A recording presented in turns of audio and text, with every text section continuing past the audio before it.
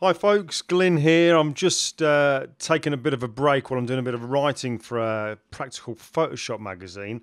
And while I'm doing that, I just thought I'd quickly come and say hello and just show you one thing I've been asked quite a lot about, which is this rifling effect in one of the recent pictures I've done. This one I called Skinful, which is kind of like a picture to celebrate the launch of the new Bond movie. So I just thought I'd take a quick break just to show you or give you an idea of how this was done. Now, obviously this is all going to be covered in the article that comes out in Practical Photoshop, which I think is December. So we're just in the early parts of November now. So next month is when the tutorial will be coming out. And it's a full tutorial showing exactly how this whole picture was done, including the flooring, the lights, all the textures and everything like that. Cutting this guy out, putting him in and what have you. But I just thought I'd show you very, very quickly how we do this rifling thing here, because that's one of the big things about the Bond movies. They do have all this rifling effect appearing somewhere within the picture. So here is how we do it, and it is really, really simple. All I'm going to do is go to File and New, and I'm going to open up a new document, and I want it to be the exact same dimensions as the picture I've got open at the moment. And when I can do that by using this preset menu here. Loads of different sizes, and you'll find that the document you have open is actually listed there as well. So I want it to be exactly the same as this one, which is called Skinful, and we'll click OK. So here I've now got a blank document. Now what I want to do is I'm going to add some guides in now, because I need to add a couple of circles. So the first thing I'm going to do is I'll just clear these guides. I'm going to go to View and New Guide, and I need to get the dead center of this image here, or this canvas. So when we do the new guides, we're presented with this new guide dialog box where it says horizontal and vertical, and a position area here.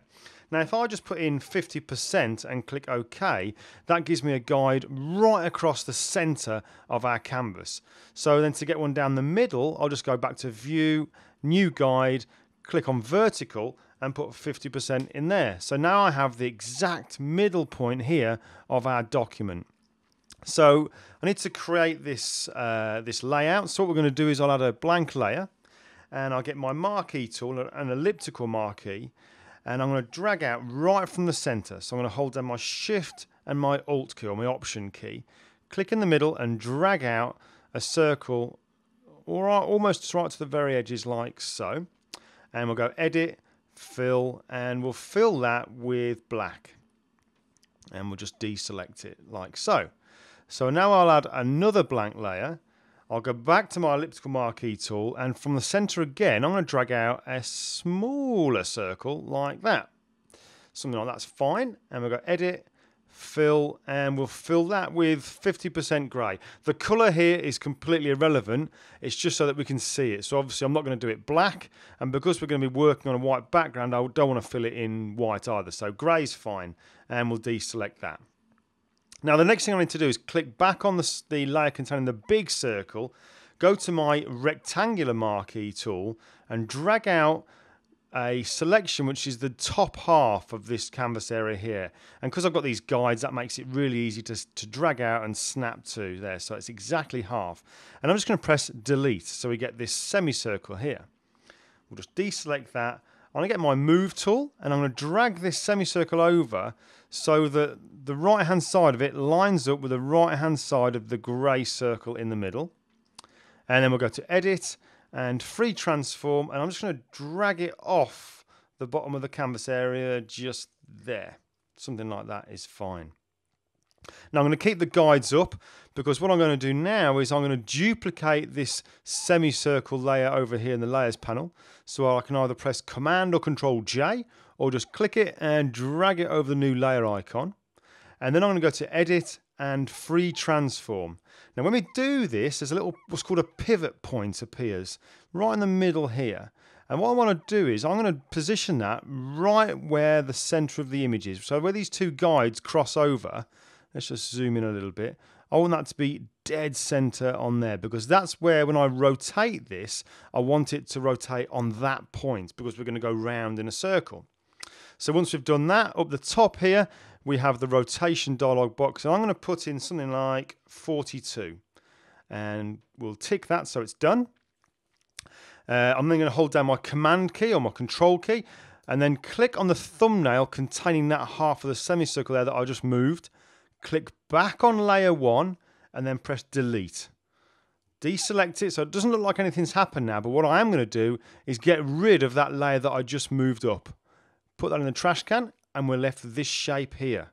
So we can see we're kind of getting on the way to this rifling, but obviously now I need to somehow go all the way around and do this. So it could be quite difficult, but I'm just going to show you a trick, which is such a time saver. It's unbelievable. Very, very handy trick, but we need to do one thing first. First things first, I'm going to duplicate that shape now. That shape layer over here, this kind of like bit that I've cut out. So now I've got a copy of it. And again, I'm going to go to Edit and Free Transform. And for the last time, I'm going to grab this pivot point and put it right in the dead center there, where those two guides cross over. I shall just put it right in the middle. And then on the rotation at the top, I'm going to put in 45. And we'll click the little tick. So that's done. Now, what I don't need to do is go around the whole of this picture to try and get all that filled in, because there's a keyboard shortcut, a hidden keyboard shortcut called Step and Repeat that we can use in Photoshop. And Photoshop remembers what I've just done.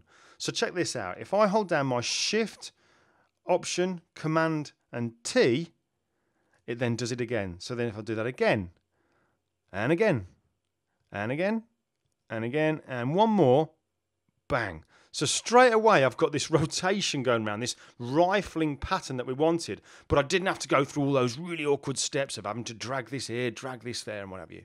So let's just get rid of these guides. So we'll go View and Clear Guides. And this is how I then ended up using this rifling pattern in this image here. What I did was I held down my Command key and I clicked on the grey circle layer at the top here. So click, so it kind of loads it as a selection. You can see the marching ants there. Ooh, almost get like a rotation there, look. Right, so we've got that selection there, that's loaded.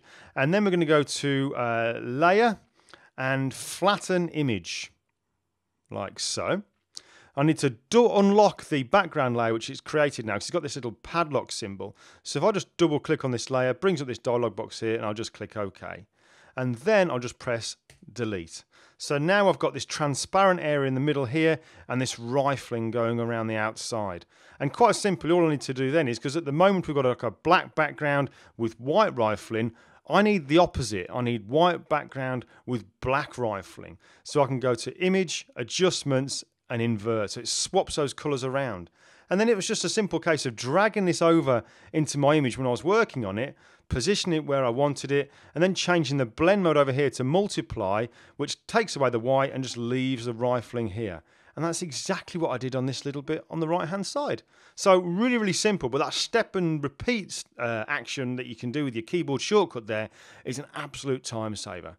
Anyway, I've got to crack on, but I just thought I'd leave that with you, so I shall see you next time.